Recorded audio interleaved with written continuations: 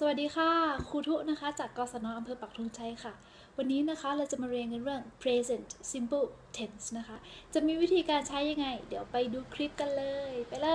ยก่อนอื่นมาดูความหมายของคำว่า present simple tense present แปลว่าปัจจุบัน simple แปลว่าง่ายธรรมดาไม่ซับซ้อน tense แปลว่าการเวลาดังนั้น present simple tense ก็จะเป็นประโยคที่ใช้กับเหตุการณ์ปัจจุบันที่เป็นปกติธรรมดา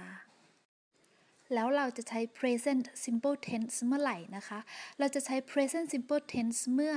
1. ก็คือเป็นประโยคที่บอกถึงนิสัยหรือกิจวัตรประจำวัน 2. เป็นข้อเท็จจริงทั่วๆไป 3. เป็นประโยคที่มีกำหนดการที่แน่นอน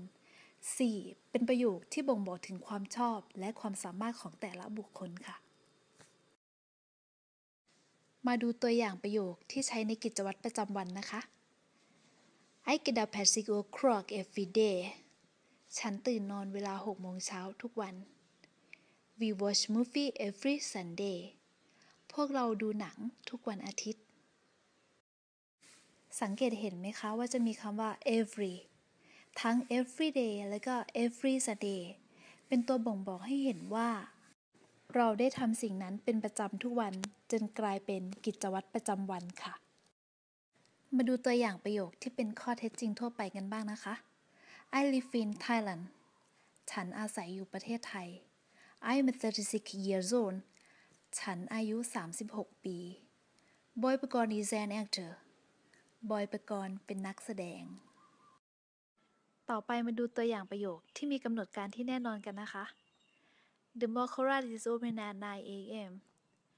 The Mall Korat เปิดเวลา 9 นาฬิกา The bus leaves at 8 a.m. รถบัสออกเวลา 8 นาฬิกา จะสังเกตเห็นไหมคะว่าประโยค2ประโยคนี้มีเวลาเป็นตัวระบุที่ชัดเจน The Mall Korat ก็จะเปิดเวลา 9 นาฬิกาทุกวัน ส่วนรถบัสก็จะออกเวลา 8 นาฬิกาทุกวันและก็มาถึงตัวอย่างประโยคข้อสุดท้ายนะคะการบอกถึงความชอบและความสามารถ I like dogs ฉันชอบสุนัข They like monkeys พวกเขาชอบลิงโต plays the piano very well โตเล่นเปียโนได้ดีมาก Jay plays football very well